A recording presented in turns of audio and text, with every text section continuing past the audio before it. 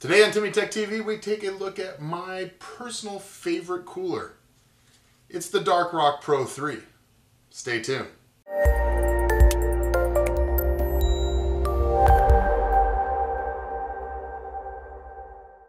Okay, so as you can see, I already got it out of the box. A few things to get out of the way real quick. My favorite looking CPU cooler on the market. It is a 250 watt TDP.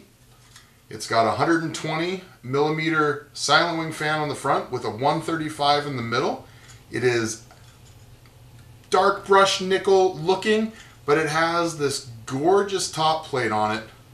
They even cover up the little ends of the heat pipes. So let's go ahead and take a look at how it installs. Okay, so the first thing, obviously, we need a processor in here. We have the Core i7. It's a 5820K, the low end Haswell, but we're going to use this test bench primarily for single card setups, which means I don't necessarily need the lanes. This will be more than good enough to not bottleneck. Of course, we have tape, which means no, Little Kitty knife. I still haven't figured out a song for it. I refuse to watch Little Kitty to figure out if there is a Little Kitty song. So we could do like My Little Kitty, My Little Kitty. I don't know. So this is going to be my first complaint about the cooler. I have installed the larger Noctuas, and I did not find them as cumbersome, I guess I'll say. The first thing you have to do is you have to put these little adapter screws on. So we're going to have to put one of those in each corner of the 2011 board. Of course, I got to figure out which way they go in. It's the small end or the big end.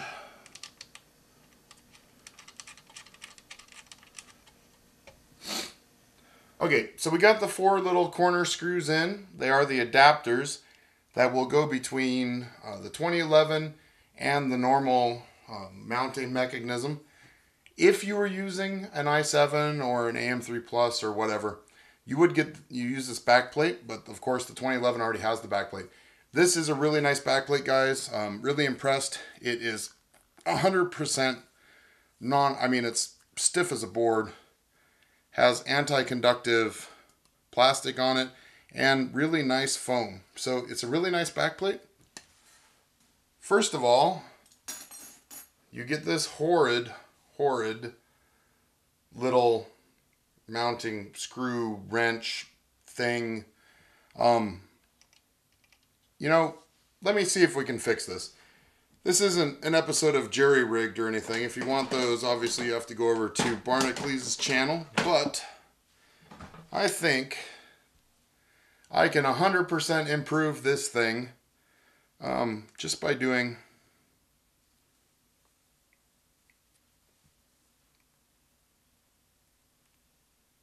that.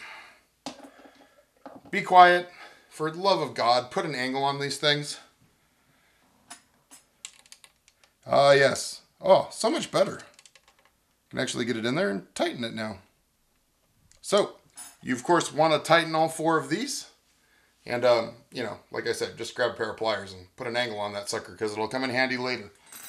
We do, of course, need to put these on the bottom of the heatsink. We can do that off camera. We'll come back. I'll show you what it looks like and we'll move on.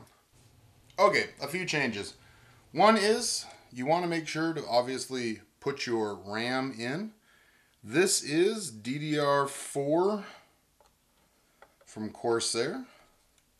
So nice looking RAM to go with this nice looking board.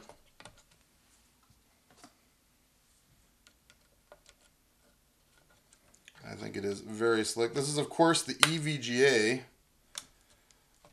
MATX X99 board. So we got all those in. We want to test fit the cooler. I'm of course going to go back to front just because that's how I think it looks better in this case. And I'm just going to lightly test fit it down on and make sure that we have more than enough clearance and it looks good there. Now, unfortunately comes the part that I'm really going to ding them on in this case. Getting the nuts, which are right here, these little tiny nuts on underneath. I have big hands. I don't even know how I'm gonna do the ones on this side. I just have no clue. Like a pair of needle nose pliers, maybe if I'm lucky, you know, there's no way they stay, you know, in this. So I really have to ding them on, you know, this is going on a test bed. I don't think I will probably ever take this off once I get it on. But if you're doing something where you're going to take a cooler on and off, you might want to look at something else. This is an awesome high TDP heatsink. It's going to do a great job, but getting this little nut on the top of those posts is gonna be a nightmare. So I'm gonna try a couple of things. I'm probably gonna try flipping the whole thing upside down. We'll do that off camera because it's gonna be a mess. I'll come back and let you know what worked the best. Okay, so as you can see, we are off the test bed, and there's unfortunately a very good reason for that. I had to pull the RAM out of the board to be able to get at these top two screws, or the nuts. Now, I had to take all the RAM out, so the back and the front. Luckily, the back has, you know, there's no fan on the back, so it's easier to get it out. There's more clearance, but these front ones, even with the fan off, if I had RAM that was any taller than that, there is no way that I would have ever been able to install this CPU cooler. So keep in mind, guys, if you're looking at this, if you have DDR4, so you have RAM on both sides, or you just have really tight clearances on the motherboard you're trying to use, this may not be the cooler for you. It definitely was a challenge. I had to break out, you know, the needle nose pliers and a lot of swearing. At the end of the day, it was the hardest CPU cooler I've ever installed, unfortunately. Now, I really feel like Be Quiet could easily fix this. Hopefully in their future generations they will. But it is one gorgeous looking CPU cooler, and if you only have to go through that horror once, I feel like it's worth it. This will look awesome for years to come. Great fans, great cooling technology. It's going to be whisper quiet, high TDP, so it's going to be able to handle this chip just fine.